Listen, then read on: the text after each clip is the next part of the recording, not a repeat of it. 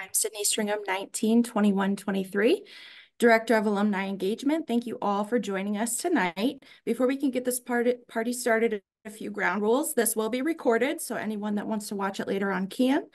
If you have any questions throughout, you can pop them in the Q&A. We'll answer those at the end. And I'd like to introduce our Vice President of Institutional Advancement and Alumni Engagement, Paula Lee Hobson. Paula Lee.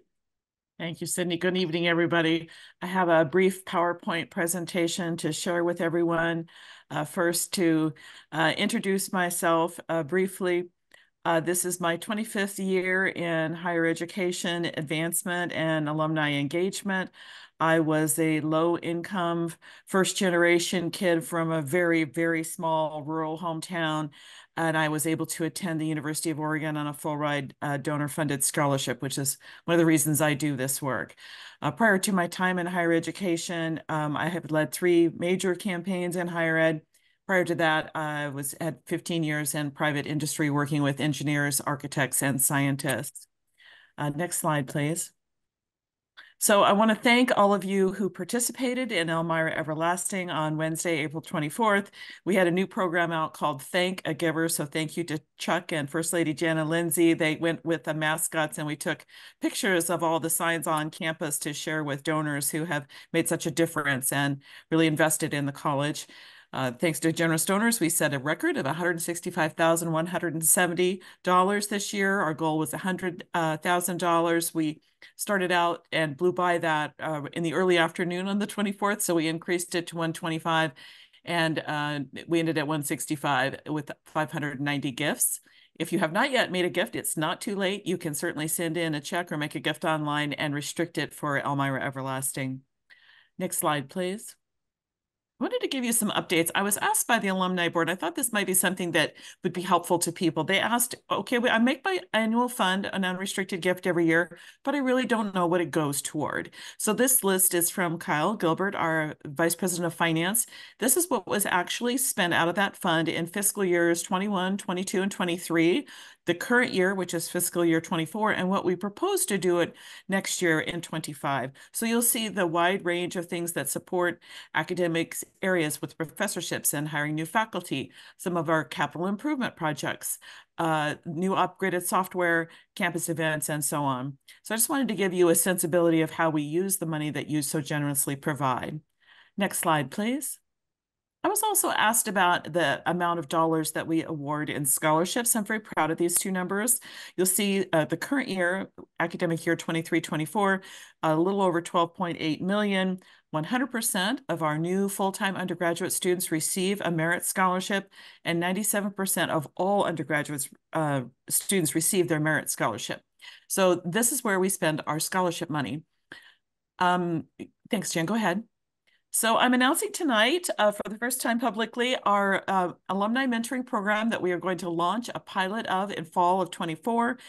We did some focus group testing with students, so thank you to Dr. Allison Wolf who helped us with that brand research, and Jen's team came up with this beautiful design. It's Under Wing, so again, we're soaring Ingalls.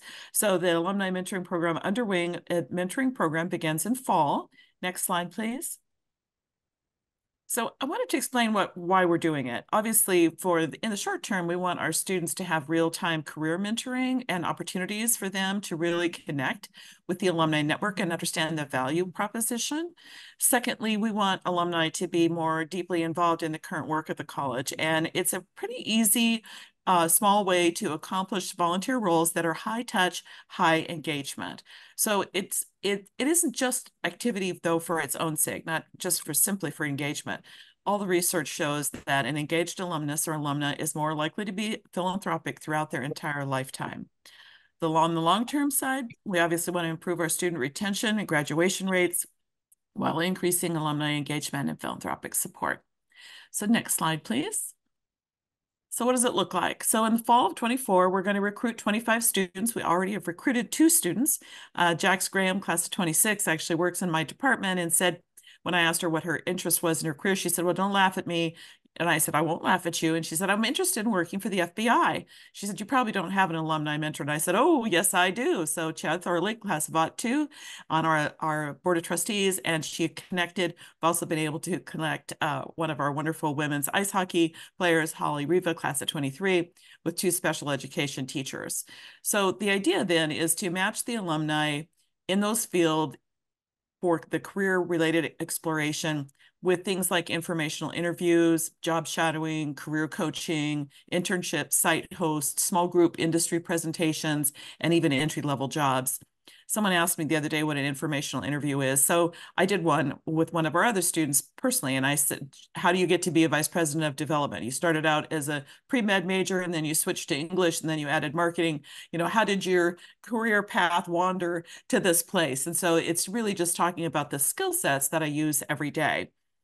And then in terms of who we are most interested in, we're going to focus on our juniors and seniors because we want to get them ready for those first job interviews in the fall. So we're looking at current sophomores who will be then what's known as rising juniors. So there'll be a junior in the fall and rising seniors. And the notion there is that if a senior is not matched in the fall for whatever reason, they would be given first right of refusal in spring of 2025. If all goes well, I've done this program at 2 other institutions, we will continue to double the number of matches. I'm very proud to say that right now we have 88 alumni who've raised their hands to offer to be an alumni mentor. So I'm really confident we're going to have more than enough to match the 25 we have in the fall and hopefully the 50 that we will have in spring. I would be happy to take any questions now or at the end of the program.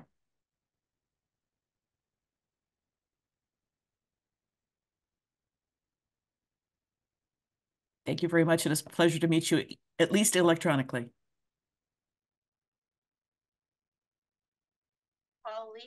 It is now my pleasure to introduce President Chuck Lindsay for a small update and to introduce our guest of honor. Thank you, Sydney, and thanks very much, Paula Lee, for announcing that program. Sounds very exciting. I have a couple of other things that I will share about this year, which I think has been a great one for Elmira College. First, you may know that this past fall, we introduced our Take Flight initiative, where we offer a full tuition scholarship to students who are from lower income families. And it's really about providing New York State residents with access to an Elmira College education. And we've been very successful with that program. It's gotten a lot of traction. We have 31 students who've made a deposit so far that have qualified for the free tuition at Elmira College. And it looks like it's also attracted some other students, an additional 26 who still needed some financial assistance, didn't qualify for the program, but they liked what they saw and they decided they wanted to enroll at Elmira College. So we're gratified about that.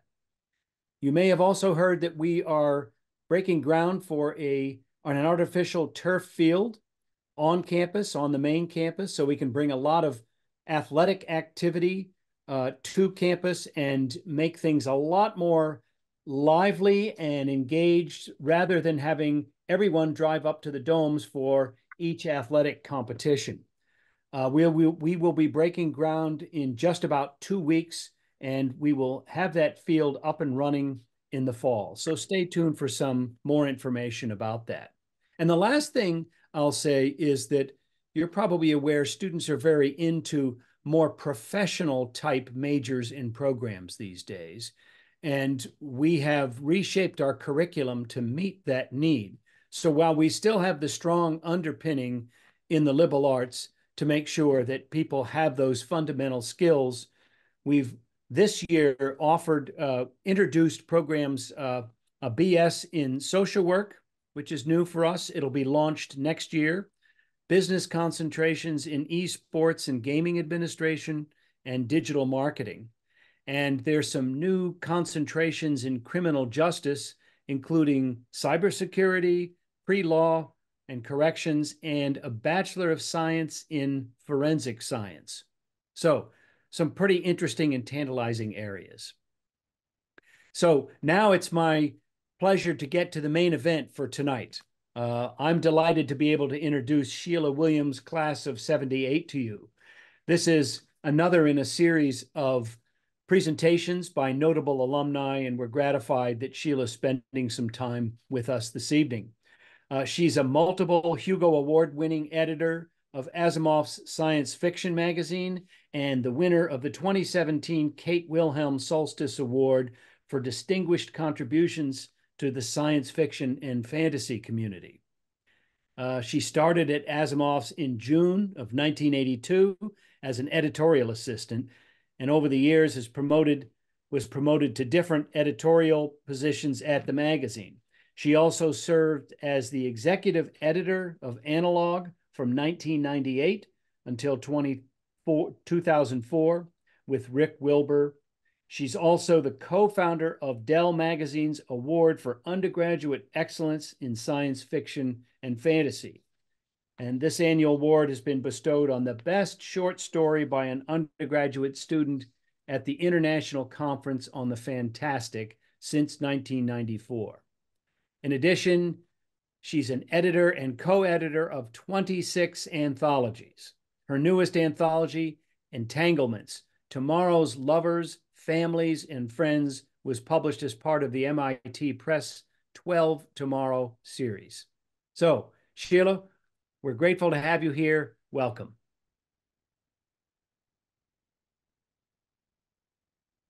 Thank you. Thank you, Dr. Lindsay. It's not really on the full screen. Am I on the full screen? Sorry. It's really a pleasure to be here. I have been I've been in publishing since 1982, so it's been my lifetime career. But I feel I owe a lot of my career to my experiences at Elmira. I had never even heard of Elmira College when I was in high school. I was very quiet. I was very shy. I was always very, very interested in science fiction. I had actually formed a science fiction club in high school, but I was really, really shy. I really didn't know how to talk to people. And the only school I was very aware of was the University of Kansas, because there was a professor there named James Gunn who was offering science fiction courses. But and this was back before the Common App and before easy, typing. I didn't have there was no such thing as a family computer. So we did all our applications for college were handwritten and arduous. And so I only applied to a few schools. And my guidance counselor had recommended Elmira to my father and I at a meeting. It sounded wonderful. So I was very happy I got into both Elmira and KU, and I didn't know which school to go to. And my father was worried. He said, you could get into KU, but you're so shy, you could be really lost at a large university. And who knows, you might not even get into the science fiction class. And I'd known people who hadn't got into courses. So I decided to listen to my father, and we both had we had visited Elmira. We thought it was gorgeous. We loved the whole emphasis on Mark Twain, never letting learning interfere with his education. We thought everything about Elmira looked great. So I decided to go to Elmira. Arrived at Elmira, again, a very shy freshman. And I had applied. We had certain courses we had to take, and then I had applied to take Intro to Philosophy. And I didn't get into the class. So I was sitting in the little cafeteria in the student center. And what I did notice in the book was that I could reapply to the night class. It was a 3-hour night class in Intro to Philosophy. So I decided to do that. I also made another decision. I thought, well, nobody at this school knows me. They don't know I'm really shy. I'm going to walk out of here and I'm going to start smiling and saying hello to everyone I meet first. So I did both those things. And they both really, those two decisions, I think, changed the direction of my life. The first was that I ended up in the night class in philosophy. My professor was John McLaughlin.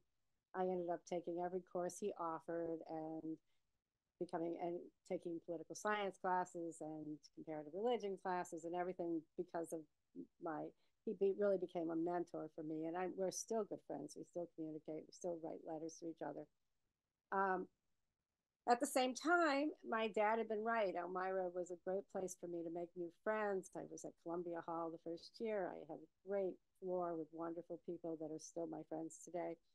And really had that blossoming experience that my father had predicted for me.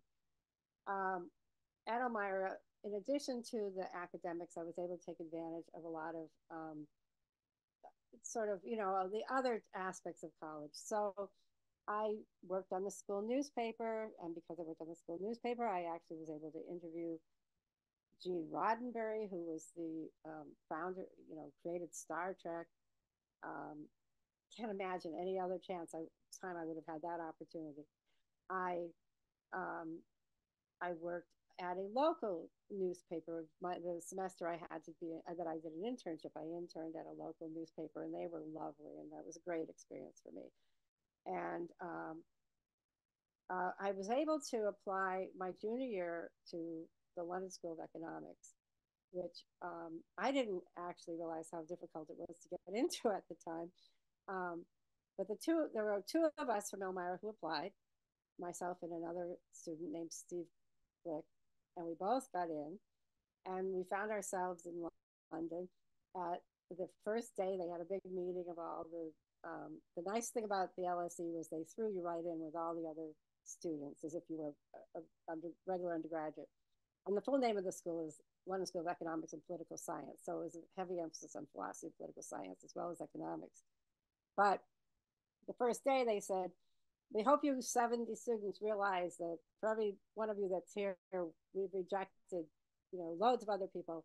We had 14 applicants from Cornell, and we only took 2 of them. And I sat there, I said, what? I went up to them after, and I said, really? And I said, you took the 2 from Elmira, and you only took 2 from Cornell? And he said, we didn't want everyone coming from the same school. So I was very grateful that I had applied from Elmira, and I had the most marvelous year at the London School of Economics. I returned to Elmira, and not that I knew at the moment that this was significant, but it turned out a new magazine had launched in the spring of 1977, and I had missed this launch because I'd been in England.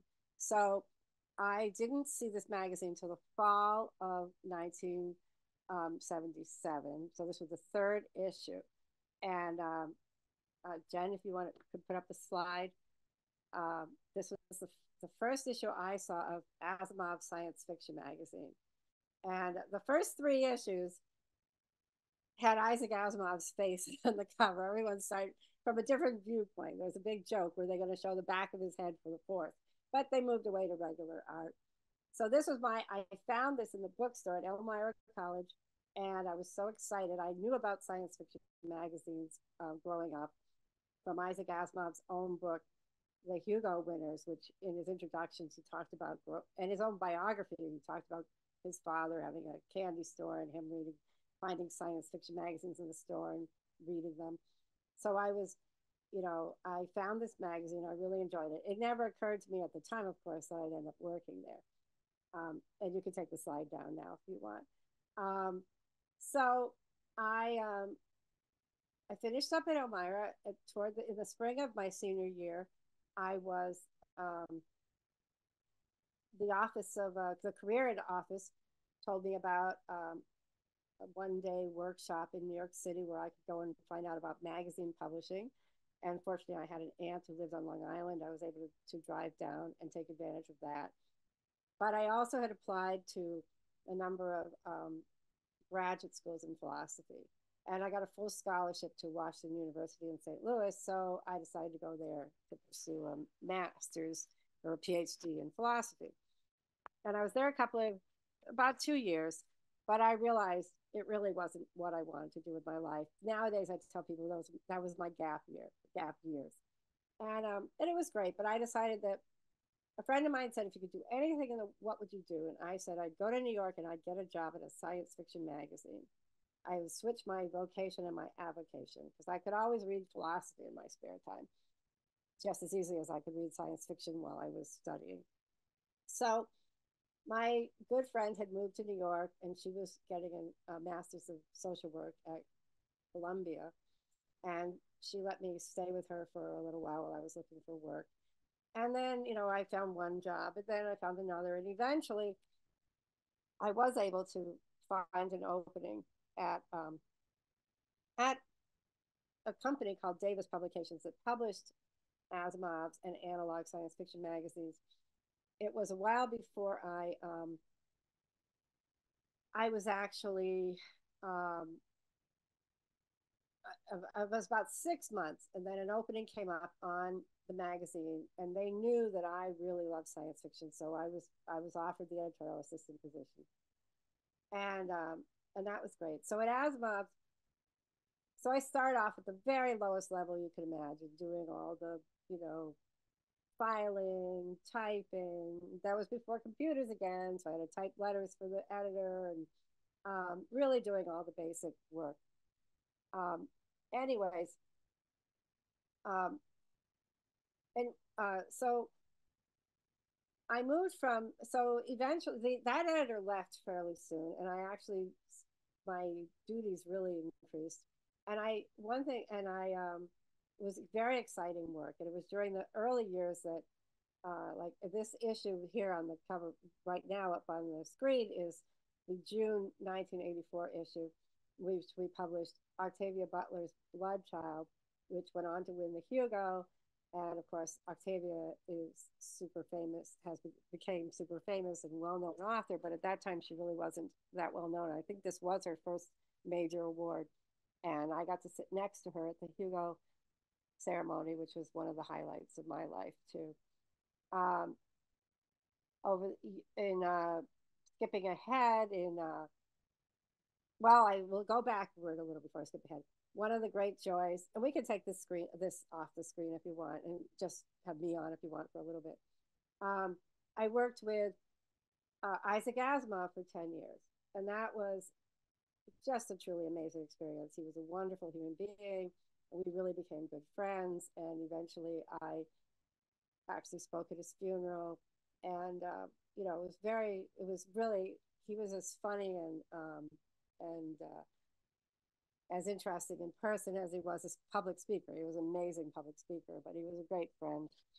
And so he died in 1992, and just before died, actually a few months before he died, the magazine was sold to a big a big conglomeration. It's actually owned by a German family, but it's a big called Bertelsmann, and they owned a number of publishing houses. At that time, they owned Bantam, Doubleday, Dell. In later years, they now actually also own Random House, but they didn't at that time. So, so we were there. I luckily went with the sale. All the fiction editors went with the sale, so we held on to our jobs. It was a little bit scary, but I worked there for 4 years, and it's about, I would say, we were one of the so we were I had a couple of editors had come and gone. I had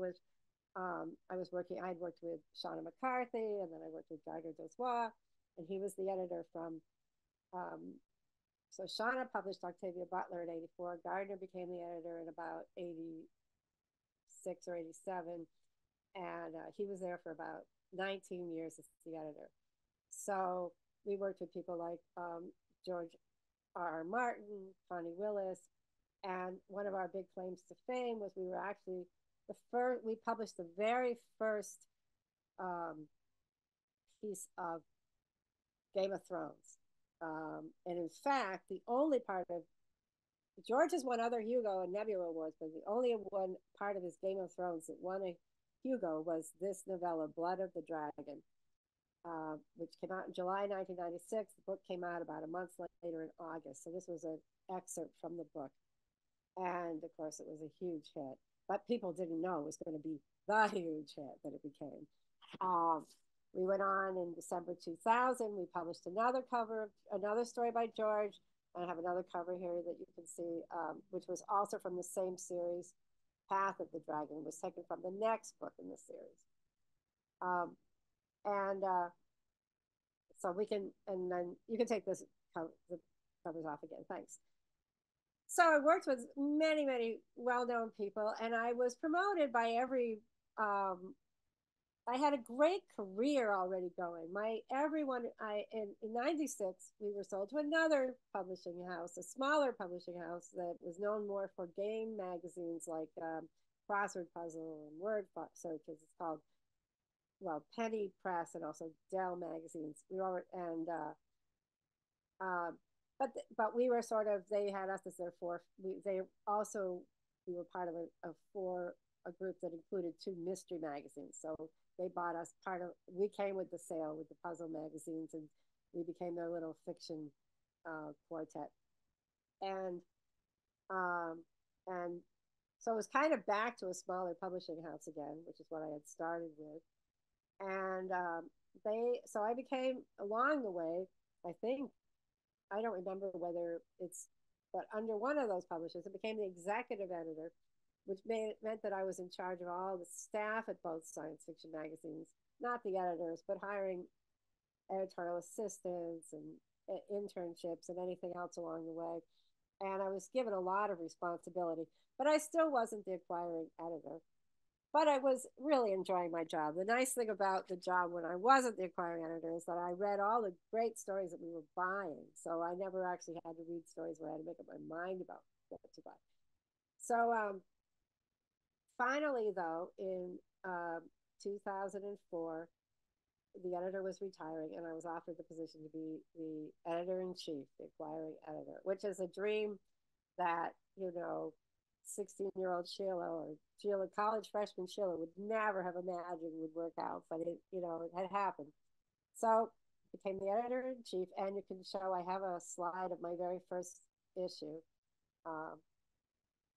This is by the artist Michael Whalen, who is considered one of the best illustrators ever of science fiction and fantasy art. He did a lot of famous rock albums as well, and wonderful artist. And Connie Willis is one of the best authors we've ever published. And I actually got to publish a little reprint article and work with Roger Ebert for this issue. They told me as long as I didn't say, his lawyer said, as long as you don't say that Roger Ebert gives you a thumbs up. I said, well, I hadn't even thought of that.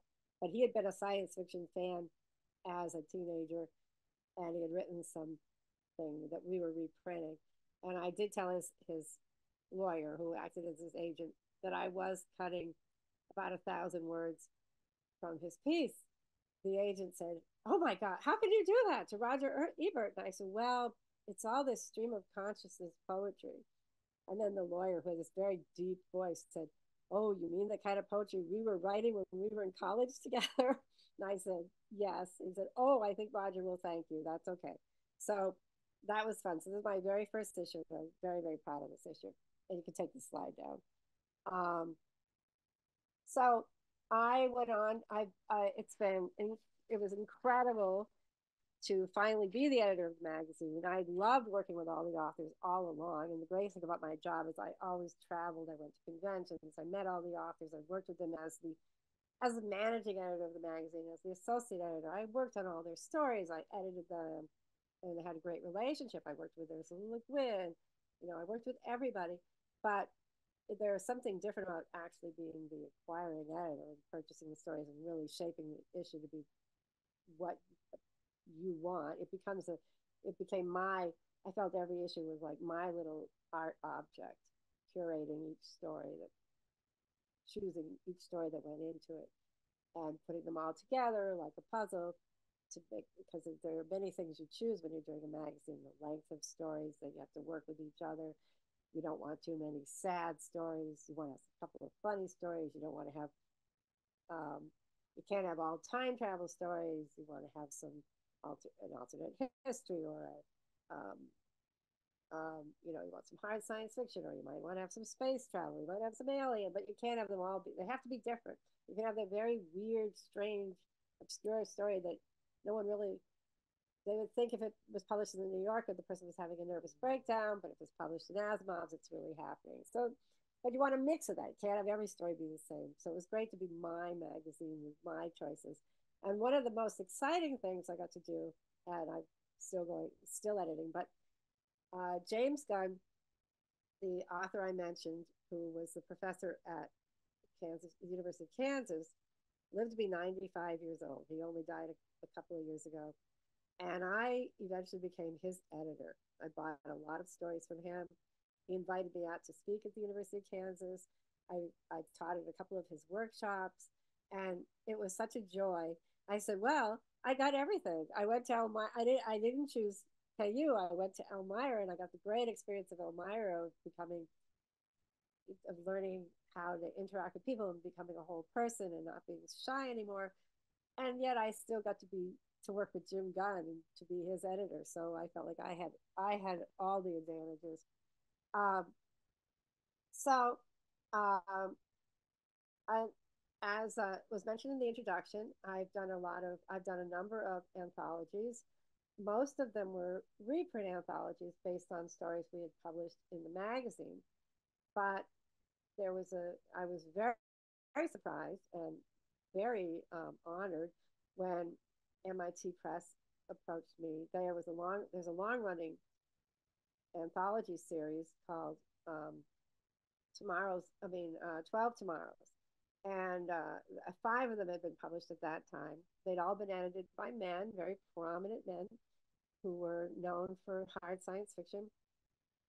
And hard science fiction just means that science is really the basis of the story. It's a very important element. It's not going to be fantasy. It's not going to be,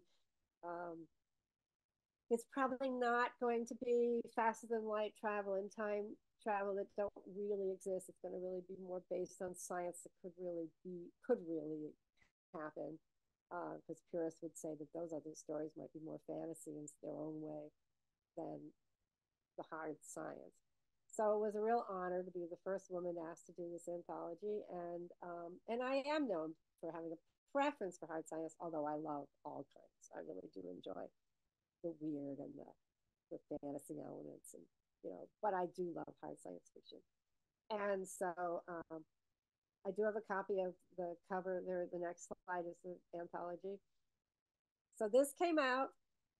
Sadly, it was supposed to have a huge promotion in the spring, like July 2020. But we all know what was going on in July 2020. They postponed it to September 2020, but didn't make much of a difference. It was wonderful though, because all the stories in this anthology are originals, which means they're not reprinted. They were written for the anthology. I met with the publishers at MIT, and they wanted a theme for this one. They'd never had a theme before, but they wanted this particular one to have a theme. So we worked out the theme together, and I like the concept. I came up with the title because, I like the whole title, the concept of physics of entanglements, and the fact that these electrons that are not even at a distance are still related. But I also, and of course, we wanted to explore just the future of relationships, lovers, families, or friends, just looking at it from the future.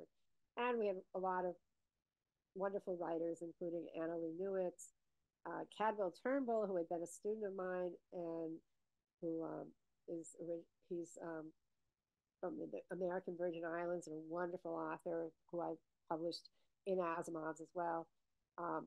Xia, who is a Chinese author who was translated for us by Ken Liu, and he's a very distinguished author in his own right, but he's a very, very brilliant author. But he also was the translator for the Three Body Problem, which you may have all heard of. So that was very exciting. And you can take down the slide. So that was very rewarding, especially since I hadn't even gone looking. It just came in my lap, and it was a lot of fun. And actually gave me something extra to do during the pandemic. I had all kinds of Zoom promotion publicity. And but in the meantime, we've still so the magazine, of course, over the years has changed a bit. We were all print. Nobody ever, we didn't have computers. We didn't even have correcting typewriters when I first started. Now, of course, everything is done digitally, and I've been sending it, we send directly to the printer. Many steps have changed. Now we are also available as a digital editions. We can be subscribed to and downloaded to the Kindle or, you know, the iPad directly from our website.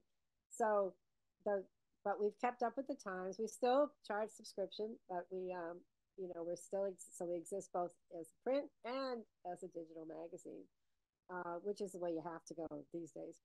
And still working with incredibly interesting authors. I find new authors all the time. One of my newest authors, Ray Naylor. I found him in my slush pile, and he has been getting a lot of recognition. His first book was The Mountain and the Sea, and he has another one, Tufts of Extinction, just out, and Suzanne Palmer, and just so many wonderful new writers that we never at a loss. There's always new surprises coming along. And I do think one of the things I have to say, going back to my philosophy degree, is that I learned a lot from John McLaughlin about how to tear apart an argument and how to put one together, and how to, you know, how to really assess whether things made sense. And that has never failed me in my career in publishing. And people say to me, what should I study to become an editor? And I don't know what to tell them. I can't really say, you know, what degree to get, but philosophy never failed me. So I would say I'm not going to recommend that people follow my path, but it was a great path, and it really was started at Elmira, and I've always appreciated that. And Jen, if you want to show, the last two slides are the issue that is currently available. It's on the newsstands at Barnes & Noble, and this is the one that's on the Barnes & Noble web newsstand. It's the cover story is by an author in India, which is the greatest thing about the internet. I have stories now submitted to me from all over the world. Arizem2 is waiting for a letter. And then my next issue hasn't come out yet, but this will be our July, August. And with the changing times and the cost of paper and the cost of postage, about 6 or 7 years ago, we went from monthly to bi-monthly. So we do a double, instead of a single issue, we do twice as many stories, but it's about the same. We come out 6 times a year instead of 12, but we're still doing fine. And so we did that before we launched the digital editions. So that we would save money mailing them out, but it really now doesn't matter because, you know, they're available as downloads. But anyway, so we're available 6 times a year at twice the fiction that we used to have in the individual issue. And again, this is a terrific. This issue is filled with stories by great authors as well, and that'll be out on the newsstand, I think, next month. So I think that's about it, and I'm delighted, looking forward to the questions. Thank you very much. Thank you, Sheila. And it's so interesting that you say that you don't know what path specifically got you to an editor, like philosophy major or whatever, and everything just seemed to fall right into place when you needed it to get you where you are now. And I think a lot of us going to Elmira have that same story, that it shaped us into something we never thought we could be. Freshman Sydney never thought she'd be here talking to Sheila Williams on Zoom in front of everybody. So it's really nice to hear your perspective and just how chance and hard work got you to be an editor of amazing things. So thank you so much for your time. And as you know, we did have questions submitted beforehand, so we can start addressing those. Folks listening, if you want to put some things in the Q&A, feel free and we can address some of those questions.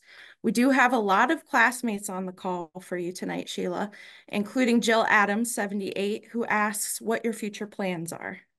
Oh, well, I hope to keep working as long as I can. And I think, you know, if I ever stop, if I ever found myself, if I stopped editing, I think I'd probably look into writing. I might do more anthologies, and I might also write.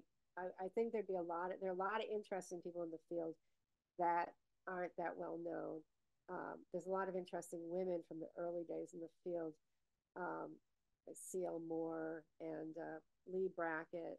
people like Lee Brackett, her work was really the inspiration for, you know, Star Wars. And in fact, Lucas had to add that to the movie, you know, when it was, he had to put it in after he had released it, I think. I'm pretty sure. I'm not positive about that. I don't get sued, but I know that she was,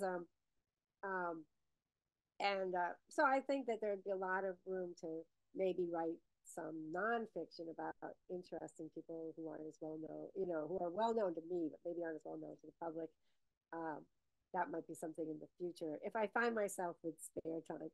But right now, I'm really still enjoying the work at the magazine, and it's after 42 years. It's hard to imagine not doing it. So, great, awesome. Kat Sly Hernandez 12 asks, what advice would you give to a student wanting to get into your field? What would you say are the top 3 things to focus on? Okay, it is a very difficult field. When I left philosophy, they were sending out notices that there were no jobs in philosophy, and I had no idea that there were even fewer jobs certainly in science fiction and publishing. But so it's a hard field, but there are a lot of people come in through doing publicity and promotion. There are always a lot of openings in those areas. I think one thing to keep in mind for people who love to write is that while I do a lot of writing, putting the magazine, I do the editorial, and I do a lot of interstitial writing. I do the coming attractions, whatever. It's really not a job for writing. You're really reading other people's work, and a lot of what you're going to read isn't that, you know, needs a lot of you. Let's put it this way: I get about 1,000 submissions a month, and I buy 6. And of the 1,000, about 700 to 800 are real stories. I've been hit a lot with AI, horrible stuff that people are trying to make a buck and sending me, but I can get through those really fast. But they're about 200 to 300, and so a lot of entry level work in publishing is like going through what is called the slush pile, looking for publishable work. And there is nothing more exciting and wonderful than finding a new person, but you do have to learn how to just get through everything pretty fast, because most of what you look at, I'm not saying it won't be good, but you only have so much room for what you can publish, whether you're in book publishing or short stories. Nowadays, there are programs you can look into to get, there are some short programs, you know, like I think Columbia might offer one. There are some in publishing, and, you know, so you can go to, I think there's one offered in Colorado. The important thing is to make sure that you make contacts during those. If you take one of those 8-week courses or whatever, that you do everything you can to meet people and make contacts during the courses, so that you might be able to have a contact if you're applying for jobs. But it's very hard business, you know. There's like 500 people for every job opening, and the pay is not great. You know, it's not unless you get in on the IT end or sales. You get into sales or IT, often the salaries are a little bit higher there, or quite a bit higher in some cases. So there are many aspects to publishing. So it doesn't, like, I met my husband at work, and he was a computer programmer. So he was doing the programming. So, and he loved books. That's why he was in publishing. Could have been anywhere.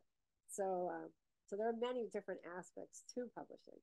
It's good to be open to looking at all branches of it, not just being focused on being an editor, which everyone thinks is so glamorous. And it really is fun, but it's really, there's so few of them. And, you know, can't stress how few positions there are. Just gotta be willing to go with what comes to you, I guess, and go from there. Not a question, but Steve Glick says a big hello, and he enjoyed your talk hosting an LSE dinner Thursday night. Oh, how great. It was funny you mentioned him.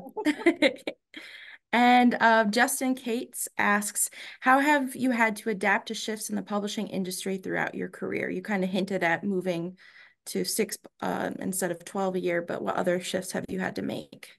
That was the biggest thing.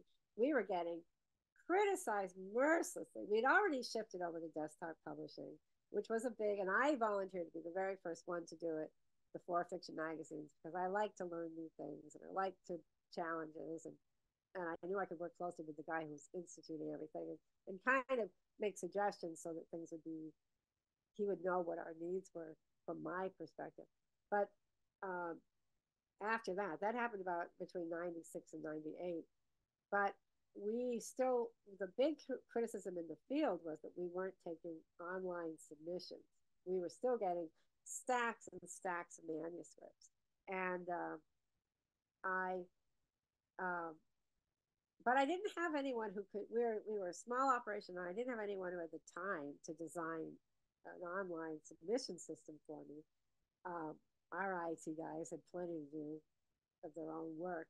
And then I met this wonderful person, Neil Clark, and he is the editor of another magazine, one of my chief rivals, but also one of my best friends. He's the editor of Clark's World, which is an online magazine. And he actually offered to design my system for me. So he set up all 4 magazines with the online submission system. So we went overnight from getting print stacks and stacks and stacks. You cannot imagine how many stacks, print submissions, to all online. There's still stacks and stacks, but you can't see them. You can't see us. And that was life changing. And we had to do it. And it was funny. It was about a year or two after that I won my first Hugo, and I thought, well, I wasn't going to win it before that. People wanted us to be with the times, even though my stories were all winning top awards. And so all the stories come into me electronically, and so that was a big change. And then, as I said, now, yes, we had to convert because of the print issues to 6 times a year. But we were very fortunate. Amazon, we were the 11th through 14th magazines we picked up by Amazon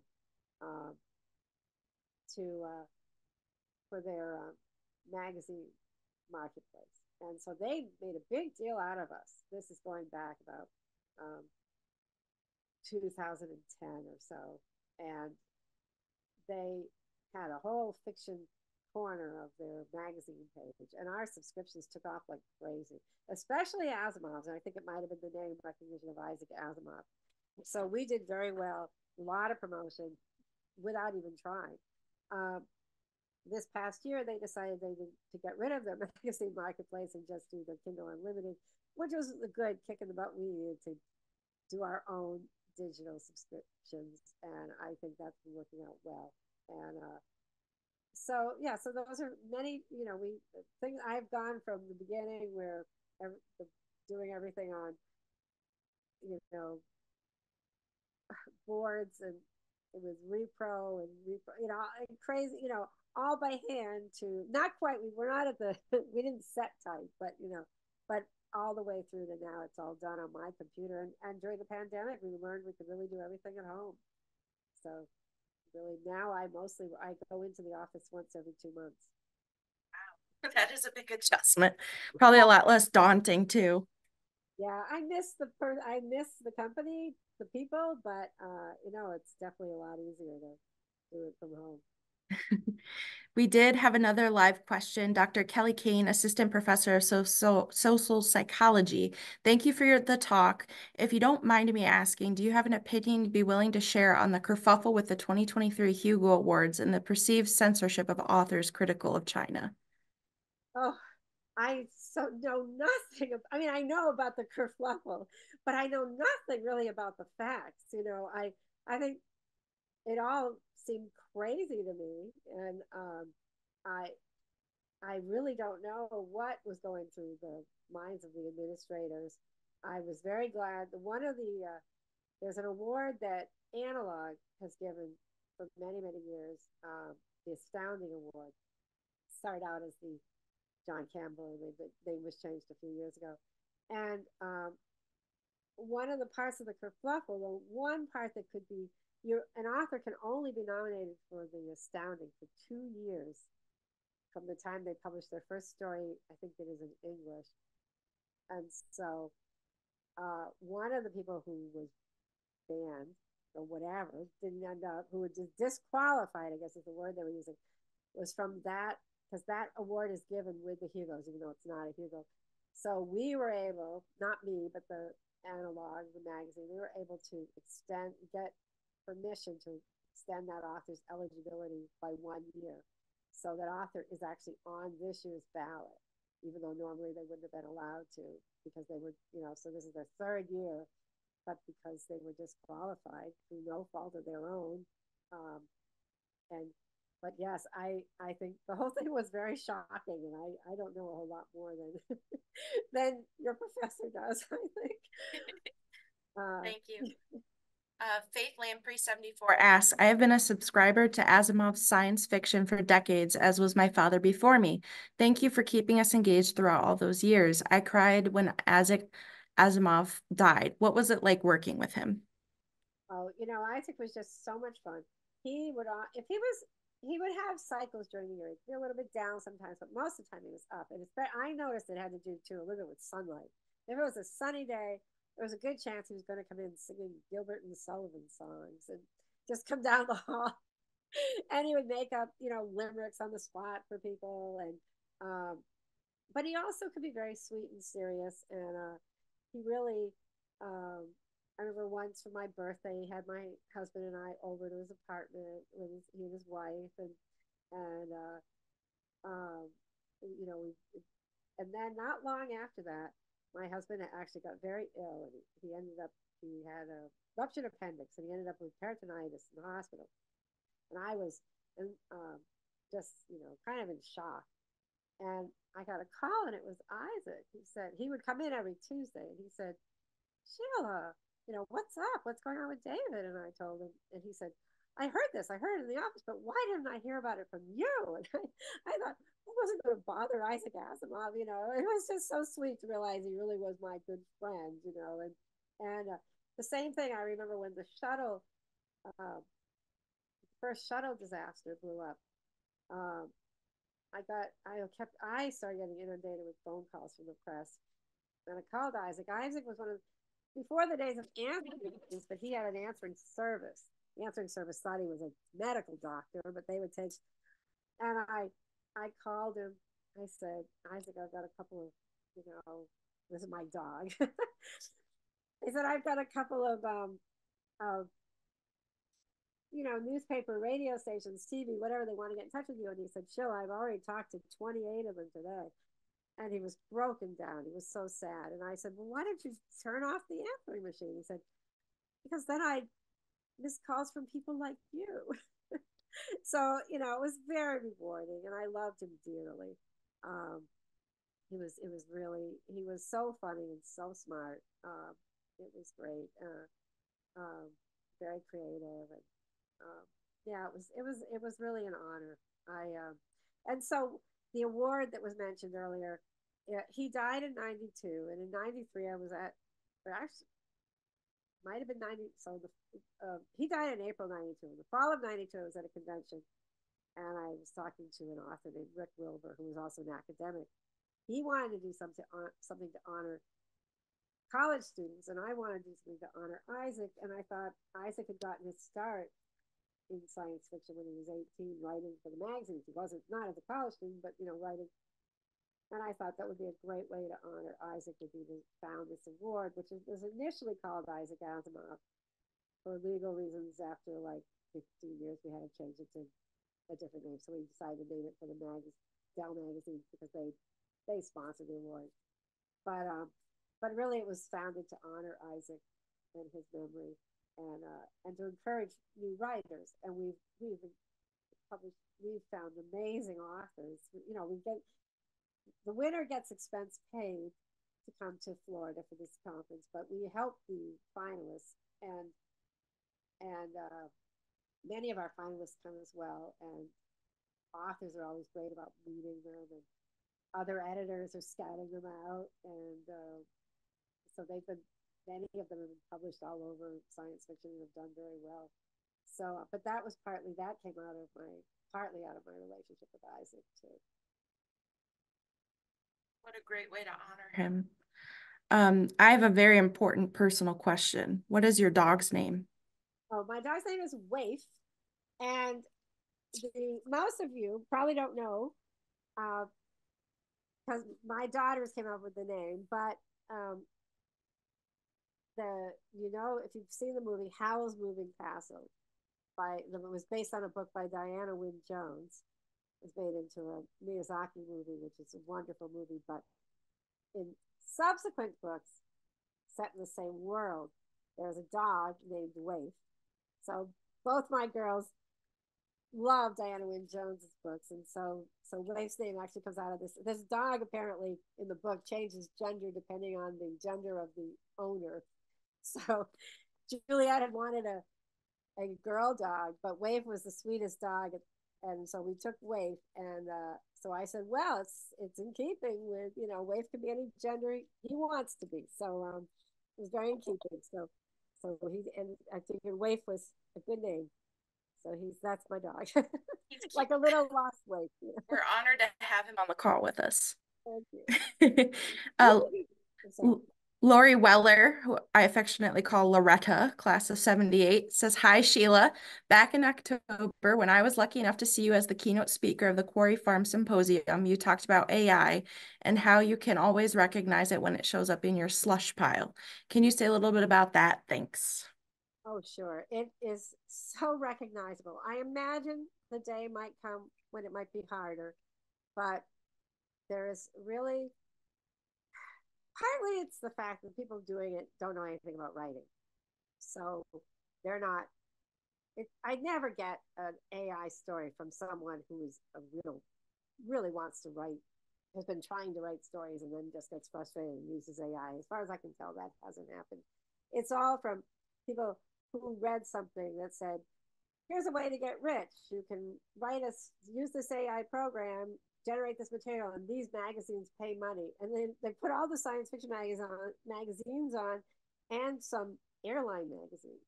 I don't know why. And they didn't. So they have no heart. They have no soul. You have no sense of empathy with your characters. They're all trite. There's nothing original. I said every human being who ever sat down, tried to tell a story, tells a better story than these. It doesn't matter how little education, how little experience of writing. A real person has had a relationship with a friend, has had a relationship with a parent, can convey that one way or another in a story. And this just is not.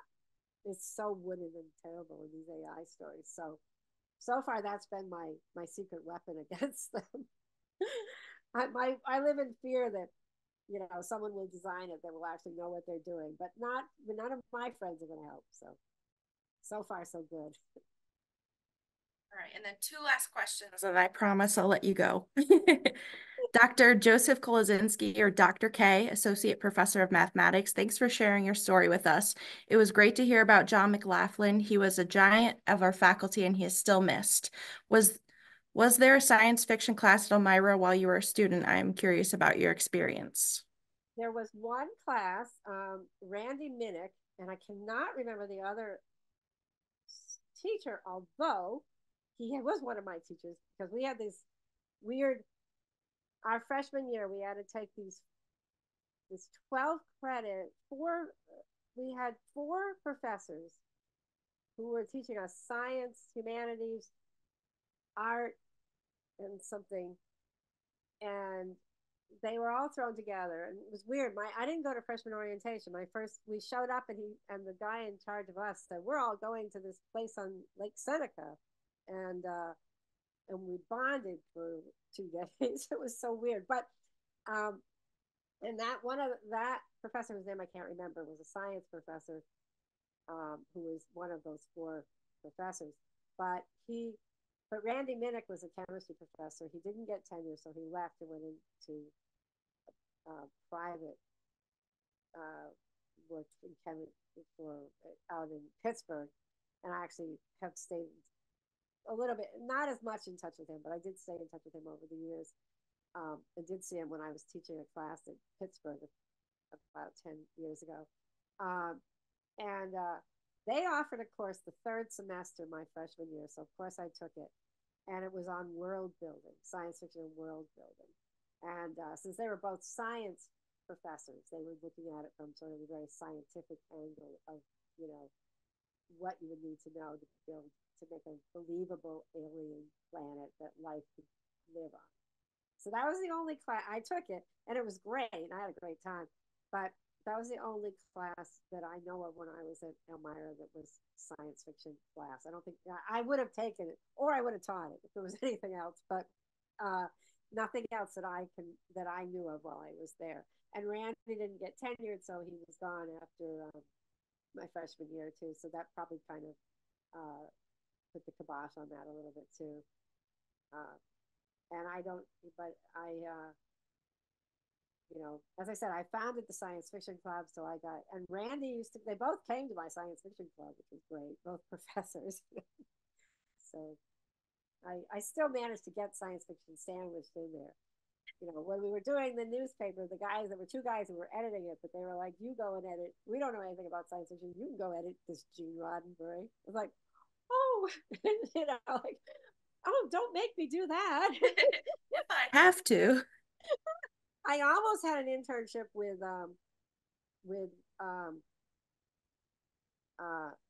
Rod Sterling. He agreed to do it. I was going to do it, and then he said, you know, my health isn't great. I have to have open heart surgery, maybe next year. And then he went in for open heart surgery, and he died right after the surgery. So in fact, but so that was very. But I had his daughter, who was a student at Elmira, had gotten me in touch with him, and so I, you know, I thought those are my closest science fiction experiences at Elmira.